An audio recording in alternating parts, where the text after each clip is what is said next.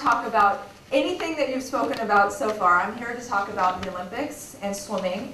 And most importantly, I'm here to talk about my journey. And I could tell you about my journey in the sense of all of the swimming pools I've been to all over the world and all of the chlorine I've smelled in my lifetime.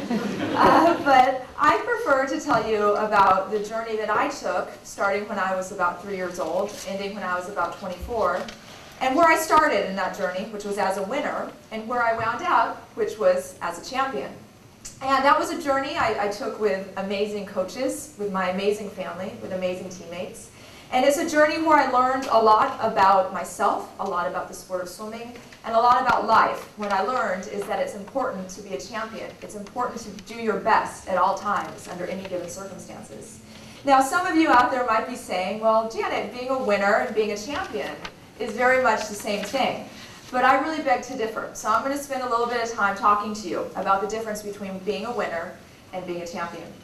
My journey begins in Orange County in Southern California, where I still live. My mother grew up actually here in Texas, in Waco, where there's not a river, and she was never around any water. My father grew up in Philly, and my dad met her when he was in the Air Force. He's a veterinarian. He was in Waco taking care of some Air Force animals, and met my mother. They moved to Southern California. They bought a home with a swimming pool, and when they moved in, they looked at each other and said, "Do you know how to swim?" And my mom said, "I can't swim." And my dad said, "Well, neither can I." And they looked at their 3 children, me being the youngest, and my 2 older brothers, and said, "Well, what do we do?" And so they took us to the YMCA. And at 18 months, I got into the swimming pool, and I never cried. I could swim all 4 strokes by the time I was 3. And by the time I was 5, I joined a local swim team, and I was swimming. And I loved to swim. I was really good at it. I didn't really take it very seriously, but I had this burning desire in me to always win. Although I really preferred to just be social and hang out with my friends. And my favorite swimming story as a kid was a swim meet called the Pumpkin Invitational.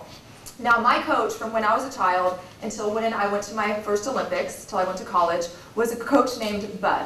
Perfect name for a swimming coach, Bud. Coach Bud. All right, so Coach Bud and I were at the Pumpkin Invitational in Southern California. I was 7 years old. And if you won a race at the Pumpkin Invitational, you received a free pumpkin. Okay, and so my best stroke was freestyle.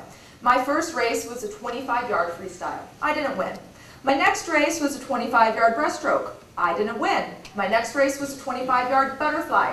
I didn't win. All I wanted was a pumpkin. I had spent the entire meet running around with my girlfriends, having fun, playing games, eating candy bars, and really hadn't focused on winning, even though I thought I could win. And the last event was a 25-yard backstroke.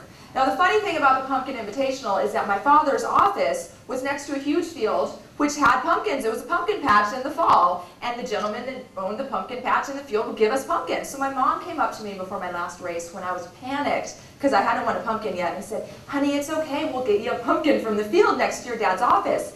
Backstroke's your worst race. I don't know if you're going to win a pumpkin." And I thought, well, I'm going to win a pumpkin. And I walked up to Coach Bud and asked him what I needed to do in my absolute worst race to win a pumpkin. He told me what I needed to do. For the first time in my life, I listened to my coach telling me what I needed to do. And I won. I won my pumpkin. It was little, never mind the fact that the one I could have gotten from the patch next door was this big. The pumpkin I won was this big, but I have never been more proud of a victory in my life. I kept swimming, I kept having a great time, I won a little, I lost a little, I had fun, most importantly. And then something changed. In 1984, when I was 12 years old, the Olympics came to the city of Los Angeles. And my parents, like every parent in Southern California, wanted their kids to go watch the Olympic Games. So they took us to the opening ceremonies, and I watched the athletes march out in their opening ceremony uniforms, behind their country's flags, waving their flags proudly, and I thought, this was incredible. Yes, thank you. The pomp and circumstance of the Olympics, to me, was like nothing I'd ever seen. And remember, I was a kid. I was 12, so for me, it was very overwhelming and very exciting. I watched Rafer Johnson, if any of you remember from 1984, run the Olympic torch into the stadium and run up all of those big, long stairs and light that Olympic cauldron. And I didn't really know a lot about the Olympics. I didn't know about the pomp and circumstances, but I knew it was something I wanted to be a part of.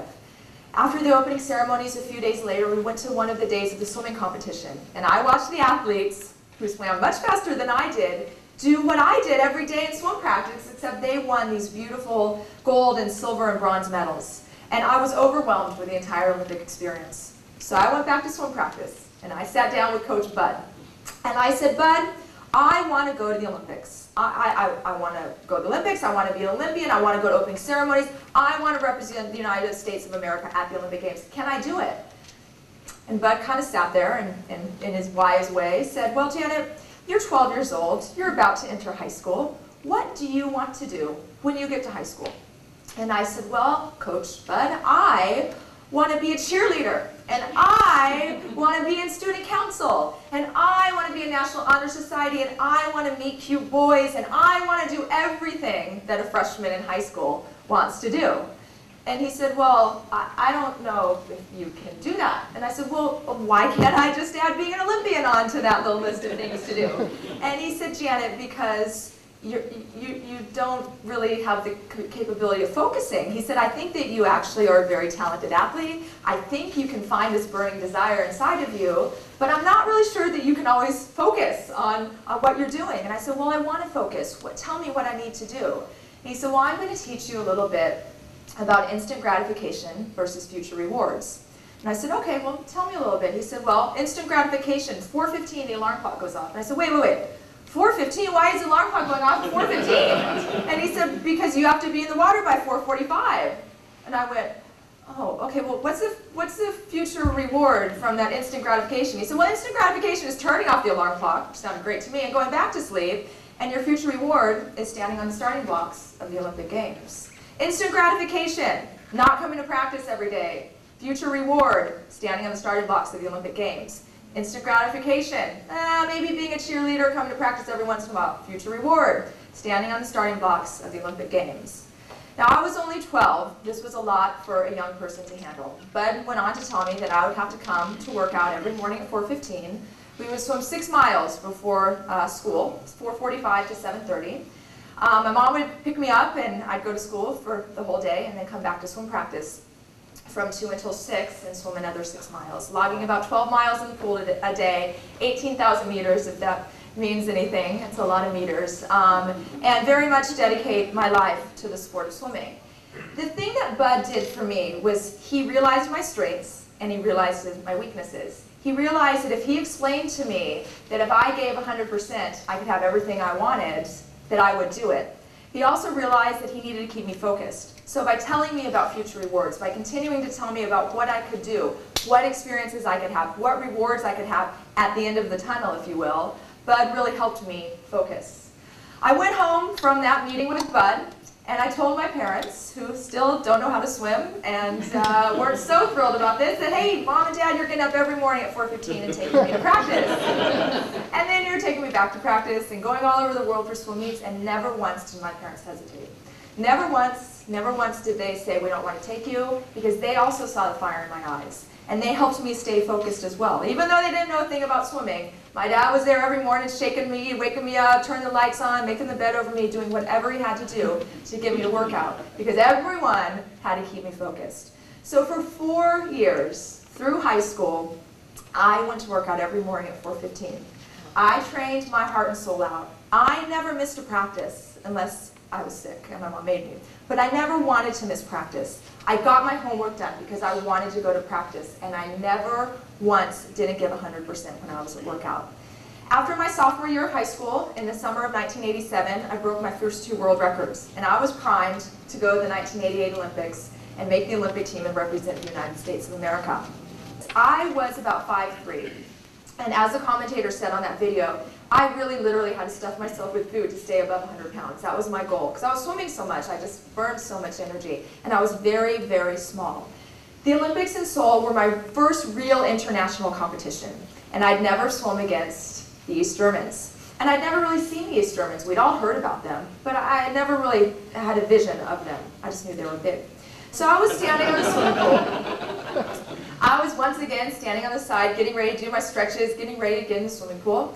And Bud had finally showed up in Korea. He was able to come to Korea. He couldn't come on the training with us, but he was at the Olympics. He was sitting behind me on the pool deck, trying to get me focused, trying to get me into the swimming pool. I was ready to go. I was doing a few more arm swings before I got in, and all of a sudden this woman walked into the lane next to me. And I felt her presence. And I looked over, and I looked up, and I looked down. And she was, I'm not kidding you, like 5'11", and about 180 pounds of solid muscle. No joke. And I was 5'3", and weighed 99 pounds.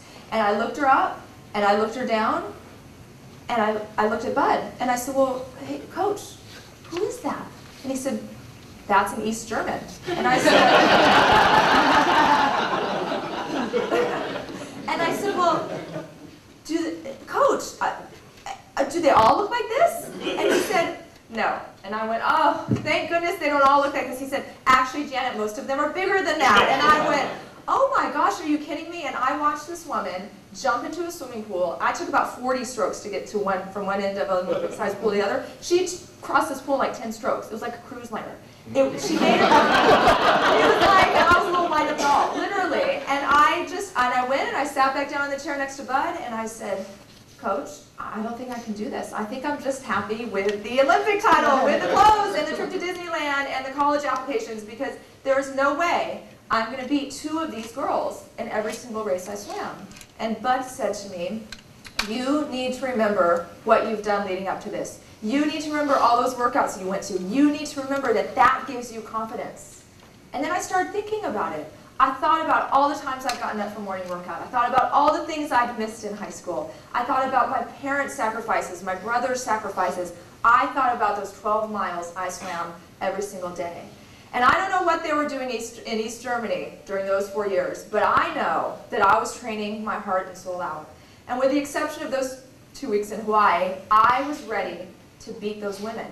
And when I stood up on the starting blocks with the women from the Soviet Union and China and East Germany, as you see, I wasn't the biggest and I wasn't the strongest, but I was the woman, I was the athlete that believed in myself the most. And I was able to believe in myself because of all the hard work that I put in prior to those Olympic Games. And that's the reason I won. Most of it was up here. My size didn't matter. I believed in myself, I put in the work, and that's what made me successful.